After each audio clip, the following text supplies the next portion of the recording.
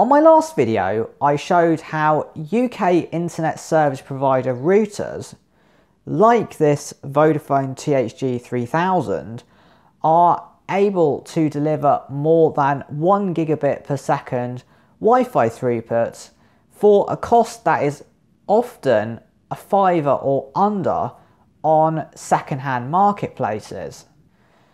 This gives these routers an ideal basis to be high performance, ultra low cost access points, and fortunately only a small amount of relatively simple setup is required, which I will guide you through step by step in this video today.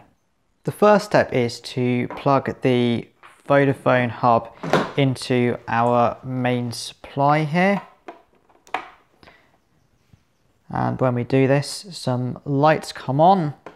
While it just boots up, I will point out the information at the base of the router. So we've got the Wi-Fi name, the Wi-Fi password, the IP address to connect to the admin interface, and then the administrator password there. I have now given the Vodafone router about half a minute to fully power on. So it's now time to go to the laptop. You will notice that I have typed up the details from the base of the router into a notepad file to speed things up a little bit, and I will just start off by copying the Wi-Fi password and then going into my Wi-Fi network options, where you will see the Vodafone router is present. I will then insert my Wi-Fi password there and press next. The device will then load up a browser window indicating that the Vodafone router is not connected to the internet, because it's not. But we needn't worry about that for now, and then browse to 192.168.1.1, where we are then presented with the admin login page. I will copy the admin password and paste it in. And then we have our admin options here. The first settings to be changed on this Vodafone router relate to its Wi-Fi configuration, and therefore we are going to go onto the Wi-Fi tab in order to change them. This tab presents us with a load of options, but what we are mainly interested in is the Wi-Fi name and password. Now, dependent on your preferences, you might want to set this Wi-Fi network name and password to match that of your existing Wi-Fi network and its password, or you might want to have a completely separate name for the router altogether. In this case though, I want the Vodafone hub to act as a separate hotspot, and therefore I am going to give this the name Pete C, and I will also give it a new password that I can remember.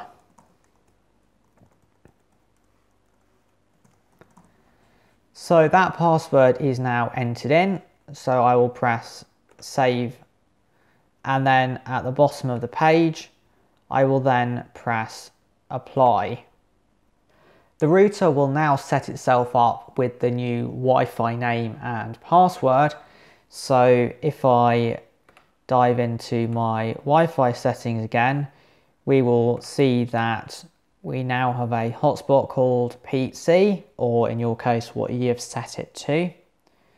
Then I'll press connect, insert the password that I set in the admin interface, and then press next. This will connect the laptop up to the router once more and load the web page saying that the Vodafone hub is not connected to the internet. As before, we go into 192.168.1.1 and then insert the default admin password, because we haven't changed the admin password. With that inserted, we get the same interface as before, and I'll just point out some options that we can additionally change in Wi-Fi. So there is the option to set up separate network names for the two Wi-Fi bands. So you can have, say in this example, PHC and PHC 5 GHz, which in some situations and dependent on your devices and preferences, again, you might want to do. However, I've found the band steering on this router to be pretty good, and therefore it's a bit 50-50, but I'm happy with it as it is for now. We can always change it later anyway. If we go to the top and set this to expert mode, there is a setting that I would advise changing though, and that is found within the settings on the side here. And if we scroll down, I would change this thing that says auto mode to all channels, which will enable the router to support the DFS channels on 5 GHz, which are significantly less congested than the channels that you get on compatibility mode. So I'll set that to all channels and then press apply. Now with apply pressed, this router is going to reset itself up to support the additional channels, and therefore it will take a bit of time for it to set itself up again before we can reconnect. As the Wi-Fi network name and password have remained the same, the laptop just happily reconnected onto the hotspot, as you can see here. And once again, we will need to insert our admin password to log in. The next step I would advise is to change the router's admin password, which we can do using this message here, which says to change the password. And with this, we need to enter the old password and then insert a new password, and again, and then press save. This will then redirect us to the router's login page again, where we can insert the new password. And there you can see we are now in the admin page again. The final setup step for making this Vodafone router perform its access point duties is to configure the IP settings of the device such that it slots in nicely to the existing network that it will be plugged into. There's a whole load of different ways of doing this, so I will show you the way that I tend to do it. The first thing to do is to connect our laptop here to one of the existing Wi-Fi hotspots. I will then start an IP scanner. There are lots available. I'm using Angry IP Scanner, but there's also Fing and a whole load of other IP scanner tools that you can use for this purpose.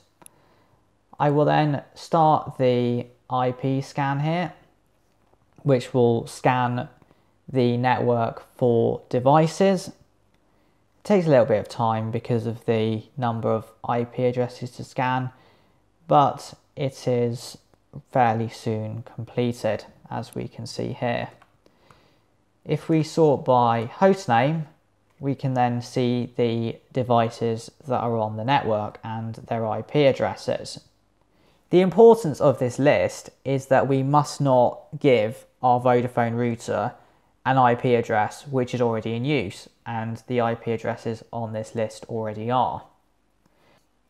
There are no devices below 192.168.1.64 on my list, and therefore giving the Vodafone router an IP address like 192.168.1.20 is probably safe on my network.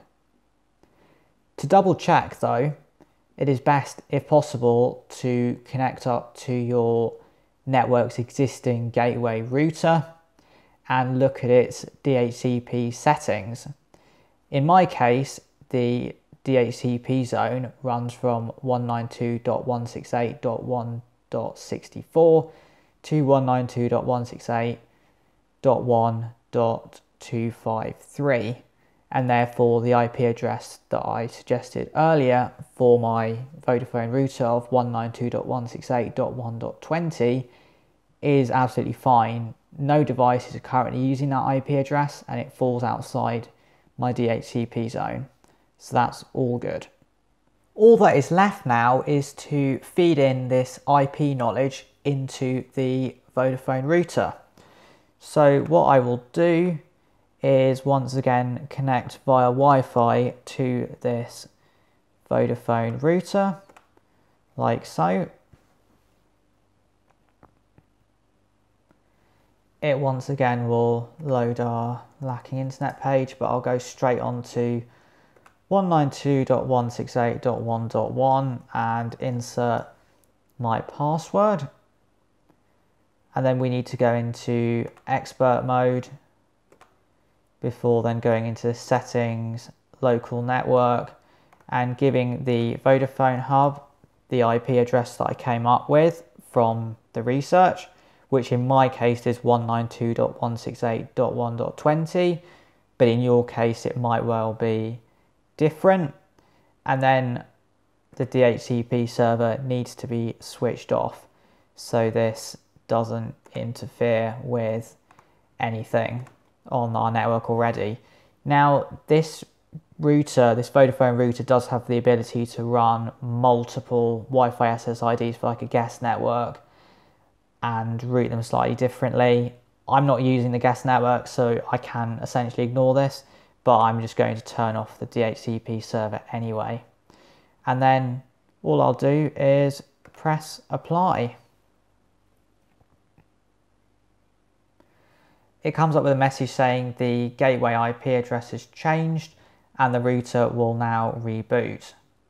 However, once the Vodafone hub has rebooted, as its DHCP server is off, my laptop will no longer be able to get an IP address off it, at which point it will then be time to plug this Vodafone hub into one of the Ethernet connections off my existing main gateway router, and then everything will be set up.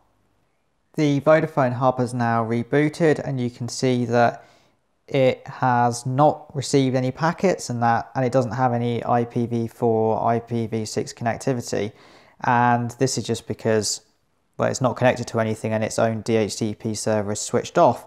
So therefore it's time to plug this in to the rest of my network.